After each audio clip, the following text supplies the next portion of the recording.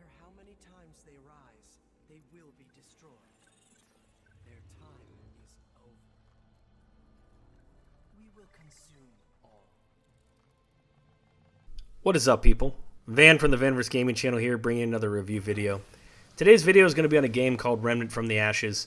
I did a review on this game back in 2020, but a lot has changed since that review, and so I wanted to do another one here in 2023 because I wanted to give people a good review of the game to see if it's something they want to pick up and play through, why they wait for Remnant 2 to come out later in the year. So if you've never played Remnant before, hopefully this video is helpful, and if you have played Remnant and you want to come back and play through it again, hopefully this review video will help you get back into the game and get you set for the sequel that's coming. So without further ado, let's launch into the review. Okay, so before we dive into the review, let's talk about what Remnant actually is. So Remnant from the Ashes is a third-person survival action shooter. It's set in a post-apocalyptic world that is basically overrun by this creature called the Root. You are one of the last remnants of humanity, and you are setting out to try and figure out how to stop the Root from overtaking the rest of the world. There is a bunker that you're all kind of held up in. There's very few people left, and you are now responsible for heading out and tracking down what they call the founder to figure out what happened and try and fix everything that is going on. Now, this game is co-op, so you are able to play with up to 3 players, so you can invite 2 players into your game, and so that's really cool that they have a co-op option, and it makes it a lot of fun to play this with other friends. This is a third-person shooter, not first-person, so it's kind of an over-the-shoulder. But I will say that the mechanics that are used in this game make it the gameplay feel really fun, which we'll get into here in a minute. When Remnant first released back in 2019, it did not have a lot of the things it has today. So in 2020, they actually came out with an expansion pack called Swamp of Courses. This basically took one of the zones in the base game and just expanded it. It added more bosses, it added more events, more guns, etc. And then in addition, in that expansion, which came out in April of 2022, they also added the survival mode, which we'll cover here later in the video, which is pretty fun. If you've played a lot of the game and you feel like you've maxed out and want to challenge yourself, you and that same group of up to 3 people can start naked with a pistol, and you have to work your way through the different levels, beat bosses, gain gear, and try and see how far you can go before you finally are killed and you perish. In addition to that DLC, in August of 2020, they came out with another DLC called Subject 2923. This was an addition to the actual game, so in a complete separate DLC where they took the original story from the base game and they expanded onto it with a second campaign mode. They added another area called Recium. They added more mobs, more guns, more bosses, another damage resistance type and cold damage, etc., etc. So if you didn't play this game after 2019, or if you haven't played it recently, there's a lot of additional DLC content that has been added that I highly recommend you jump in and give it a try. So now that we kind of covered what the game is, what it's about, and how does it function, let's get into some of the gameplay and how the whole thing works. Okay, so now let's talk a little bit of how the game works. When you start the game out, you start in a boat and you end up washing up on a shore, and this starts the tutorial of the game. This is going to go in and teach you about the game, talk to you about how to sprint, how to crouch, how to dodge roll, how to vault, melee attack, etc., how to equip weapons. Just basics. You're going to get to a point where you black out and you're going to wake up in Ward 13. This is where, again, you're going to go through some more tutorial work, and at some point you're going to be asked to choose a class. The 3 class options that you can start with are the ex-cultist, the hunter, and the scrapper, and ultimately you can pick whatever you want because you will unlock everything else for all of the classes as you play the game, but which one you start with is probably very important. And everyone recommends the ex-cultist. And the reason everyone recommends the ex-cultist is the weapon mod that they get, the long gun and sidearm, and then also the traits they get. So the spirit trait plus the Mender's aura that you get and plus their cultist set, this gives you the ability to use a healing aura that you can stand in. And then you can also increase the regeneration to be able to keep reusing that ability. as well as the duration of that ability. So that's why people recommend the ex-cultist. But ultimately, the big difference on the starting classes are what armor set you have and what it provides you, which long gun, sidearm, and melee weapon you're given, and then which traits you unlock right out of the gate, and which weapon mod. That is why a lot of people go with the ex-cultist. For new players, it's probably the best one. Melee builds in this game are very difficult until you can get up some really good traits, or if you're just very good at dodging and dodge rolling, you probably have a pretty good chance with it. But I recommend ex-cultist first. I also like running the hunter as a starting class, and then once you get really, really far in the game, you could possibly start out as a scrapper. Now, once you pick your class, you're going to do a little combat, you're going to get your weapons, you're going to get your armor, and then you're going to finish the tutorial.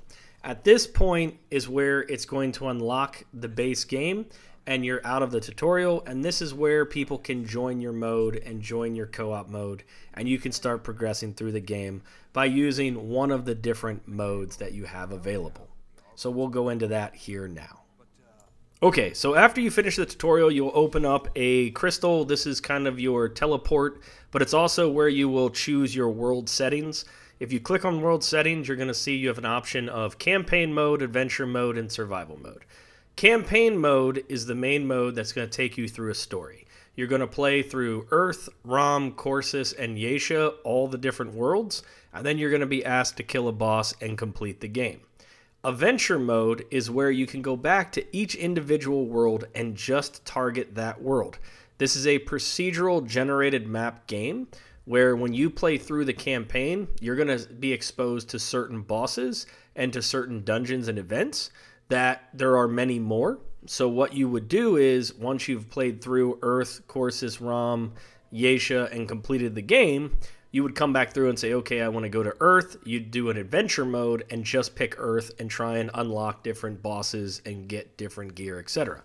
Or you could choose to reset your campaign, re-roll it, and then play through the whole campaign again, which if you're a completionist, I would highly recommend doing this because there is a item that you get in the game that you have to give it to one of two different NPCs. And so your first campaign playthrough, you give it to one, you re-roll the campaign, you play through again, you give it to the other, if you're a completionist. If you're not a completionist, it does not matter. Now, the third mode is called survival mode. I would not recommend this mode unless you're pretty good with the game or you have some friends that are pretty good at the game. This is basically the see how far I can go before I die mode. And this only unlocks if you bought the Corsus DLC. This came with the Corsus DLC. And then you play through this. Now, you start in this little room where you have a pistol and you have pretty much a couple gold or a couple whatever scrap. You buy a couple items and then you just start running through the different zones. As you progress through, you loot things, you pick things up, but you have to stay at a pace faster than what the creatures level up. So you'll see there's a little tick mark of how fast you're leveling up versus how fast the worlds are leveling up. And if the worlds are leveling up faster than you, just makes things much harder. So what you'll do is you'll run through a world, you'll get to a boss, and if you kill that boss, the timer pauses, you go back to the same room you started in with your new scrap, and now you're able to purchase more items and continue to grow your character and continue to run through. If you die, you start all over from scratch, and now you start the whole thing over. And why it's called survival mode is pretty simple. You keep fighting until you die. You survive as long as you can. This is really fun if you have a group of friends. My only downside to survival mode in this game is you cannot save it nor pause it. So, say you have to step away for a minute and you have to leave in your middle of a boss fight and you die, you're done. Or say you got through 5 or 6 bosses, you've been spending a couple hours, you can't save the game and then jump back in where you left off. You have to keep playing the whole time through until you're done. So if you're really good and you're killing a lot of bosses and you're doing really good on your run, then you have to almost leave the game running until you can play again because there's no way to save it. That is the one downside to survival mode. I really hope they fix it with Remnant 2. But if that was the case where you could play through, take a little break, and then come back and start where you left off, that would make it even more exciting than it is today. So those are your 3 modes: campaign mode, survival mode, and adventure mode. And ultimately, campaign mode is about 13 hours. I think that if you do pick up the Remnant DLC, if it's called Subject 2923, there's a campaign mode there. That probably adds another 6 hours. So if you played through both campaign modes, you're looking for about 20 hours of content. However, because there are so many different options, like there's 2 world bosses almost every map. Each world boss have 2 different kills. Depending on which way you kill them, you get a different item. There's tons of different dungeons. There's tons of different, events. So if you're a completionist and you want to complete it and get every item, every trait, etc., then you could easily put over 100 hours into this game. But if you're one of those people that are like, okay, I just want to play the game, check off the box, I beat it, and move on, this game's only going to offer you about 14 hours of play. And then with the Remnant DLC, the Subject 2923, another 6. And so I would not recommend playing it like that. Now, that is just how the game works, procedural generated, and you keep playing through the same content, almost like a Borderlands or something like that, but instead of having to get to like 30 and then play again to get to 50, you're just resetting it almost every, 12 or 13 hours, because the whole concept is to earn traits, level up your traits, so that you can become stronger to be able to do more in the game. All right, so now that we kind of talked about the campaigns and the survival mode and all that, let's start talking about the customization of your character, weapons, armor, etc. Okay, so let's talk a little bit about weapons and armor. Then we'll talk a little bit about the trait system, and then finally we'll get into the mod system and how it all comes together. So first, when we're talking about weapons and armor, the game is very simple. They have many, many different types of weapons and armor sets. In addition, there's rings, there's other necklaces and things like that. And almost everything in the game is either going to be purchased from a vendor, just randomly found on the ground, part of an event, or you get a crafting item when you kill a boss. And so you start off with your weapon set, whatever it is. If you pick, ex-cultist, you pick hunter, you pick scrapper. And let's just say you pick the ex-cultist like I recommended, and you start off with a long gun. Well, then you can say, you know what, I'm not really a fan of the long gun, and then you could go to a vendor and buy a hunting rifle. Or as you're fighting, you do an event, and after you complete the event, you get the assault rifle. And then once you have that gun, you pick up scrap throughout the game. You can choose to continue to upgrade that weapon from 1 to 10 using scrap, and then using some other type of components.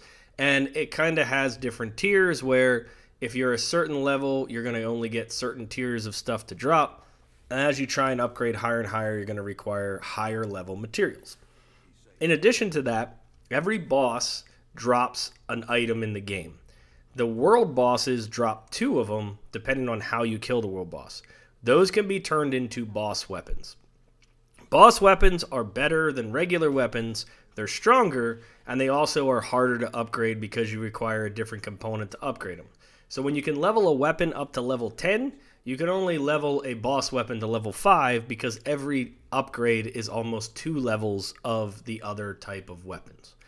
And so that is really cool in itself because depending on your style of play, you can choose, do I want to be up close and shoot them with a shotgun? Do I want to be a range guy and snipe them from really far? Do I want to be a melee and really focus on my melee weapon? So there really is a lot of replayability to try and unlock all the different armor and all the different necklaces and rings and everything so that you can do different builds. So once you kind of have that under control, you get the different weapons. I highly recommend you don't upgrade them. The difficulty of the game scales based on the weapons you upgrade, but actually upgrading your weapons and armor doesn't have an impact on your strength. Where the game really affects your impact is when you get into traits. So traits are things that you can level up from 1 to 20 points, and they give you different percentages on some of your things. It could be your stamina, it could be your health pool, it could be your regeneration of your mods, it could be your melee damage, your range damage. There's just many, many different options. So where the game really excels is you want to level up your character so you can earn experience, so you can upgrade your traits instead of upgrading your armor and weapons. And then you can start pairing traits together. Like you can get, weak spot damage is increased by 20%. and crit damage or crit percent is increased. So I'm going to pick a sniper rifle and put a bunch into those traits, so I'm just shooting everything in its weak spot, usually its head, and I'm just one-shotting everything, and that's the build I want. Or you can say, hey, here's one where it increases my melee damage. Oh, and look at this, I got these Wolverine claws, so I'm going to build a melee scrapper build. And so the combination of the traits and leveling up your different traits in conjunction with your weapons and the different rings and stuff that you get and the mods is what makes this game super fun to keep customizing and wanting to keep replaying through all the different zones to unlock everything. And the last thing I want to talk about in this section is the mods. So every weapon you have, except for your melee weapons, your long gun and your short gun, have the ability to add a weapon mod. There are many, many different weapon mods that you can add, and they all regenerate on a certain mod regeneration timer, and they all have certain things like duration and all that. And that's why the Ex-Cultist is so cool, because the one that you get from there is a heal circle that you can put down as your mod on your weapon. And if you increase your mod regen and you increase your mod duration, you can put that circle down. It lasts super long, and then on top of that, you can heal for more, and you'll get it back more often than if you didn't have the increased duration or in the increased mod generation. So that's kind of the concept of the game. Play through it, keep regenerating your different maps to destroy all the different events, bosses, etc. Unlock all the weapons, level up your traits, and just have a great time doing it because it just feels good. Okay, that is my take on that. And so in the next section, we're going to actually get into the controls, and then we'll finish up with the gameplay and the combat. Okay, so I want to just do a little brief review of the controls for Remnant from the Ashes. Now, I've played a lot of FPSs and RPGs and action RPGs, and one of the first things I do is I change the controls. The key bindings drive me nuts. Conan, I had to change my key bindings. That Dark Envoy game, almost every game I've had to change my key bindings. But what's interesting about Remnant from the Ashes is when I got in and started playing it, I just started hitting buttons. And if I hit a button that I thought should be crouch, it crouched. If I hit a button I thought should be sprint, it sprinted. You know, jump. Everything felt good to where I almost felt like I didn't have to change any of the key bindings because it just made sense. The only thing that took a little getting used to is the melee attack if you weren't holding down your right mouse click and the double right mouse click to zoom. That takes a little getting used to from some other games I'm used to playing. For the most part, your left click is going to be shoot, and you hold down right click to zoom. In this game, if you're not holding down your right mouse button and you're playing on keyboard mouse, then you're going to do a melee attack. If you hold down your right mouse, then you're going to get your normal reticle. If you double tap your right mouse button, then you're going to get your zoom. That took a little getting used to. Other than that, the controls were just great. And it just really made me think about how someone put a lot of thought into the controls and how simple it was. And that combined with the sound effects, the actual responsiveness, just makes this game feel good to where you actually want to play it and everything just kind of clicks.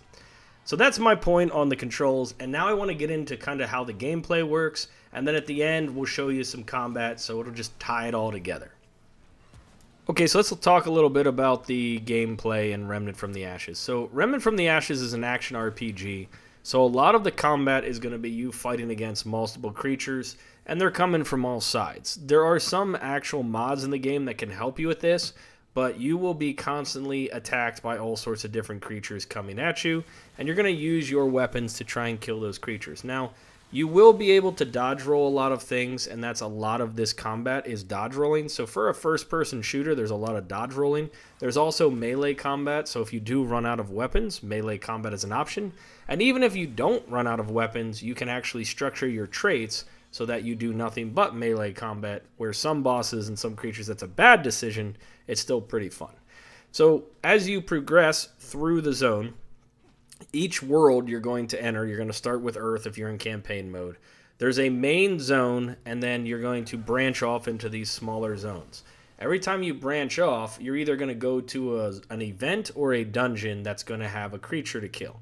And as you do that, you're going to keep progressing. Some dungeons don't have an end, and you'll see that once you get to the end, there's a stone. You would just click that and say leave dungeon. That means you have to go a different direction on the main level of Earth. and you'll eventually keep progressing through until you get to a world boss. So every zone, every world, Earth, Corsis, Ram, and Yesha, and Resium, they all have 2 world bosses that you're going to have to get one or the other. And each one will have 2 ways to kill it. So some of them is like shoot out its legs and then kill it, or there's another one is kill it without shooting its leg, etc., etc. And so once you kill that world boss, you will then be moved into the labyrinth, so to speak. And the labyrinth is kind of like the middle that connects all the worlds, and that will allow you to progress to the next world through the campaign.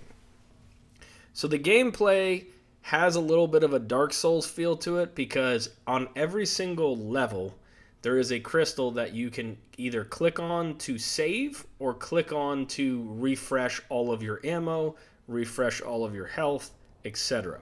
As soon as you click on that, it's going to reset all the enemies. So it functions very much so like a fire pit in Dark Souls, is that you are going to reset everything as well as bring all of your stuff back. They also function as a teleportation system to transport back and forth toward 13. So just keep in mind, similar to Dark Souls, whenever you click on any of those, you're going to reset all the enemies that were in that area. In addition to that, it's also a little bit like Dark Souls in the gritty darkness of it, but also in the combat. A lot of the combat can be difficult. There's a lot of adds that come at you, there's a lot of attacks, and so you're going to spend a lot of time dodge rolling. And ultimately, your traits that you have on your character and the mods you're using are very, very much so going to impact how you're going to beat a fight. And some of the fights can be very brutal, which is why I think some people compare this to Dark Souls, is some of the boss fights can be hard, and also just how you have to dodge roll a lot to not take damage, and how the campfires work. So that's a little bit about the gameplay. Now I want to dive into the combat. Okay, so let's demonstrate the gameplay a little bit with a fight that I did on the Earth world with a dungeon boss named Gorefist. I think this is a really good example of how combat works, especially boss fights, and we'll go into it here. Now, I'm using a long gun as my assault rifle, and my short gun is an SMG. I have a fire mod on my assault rifle, and then I have a summon mod on my SMG that allows me to summon these skulls that will help fight for me for a certain amount of time. And basically, Gorefist is a melee boss where his whole goal is to just charge at you and hit you with his big sword. So when he goes to hit you, you just have to dodge roll and iframes. And if this whole fight was just fighting him, it would be super easy.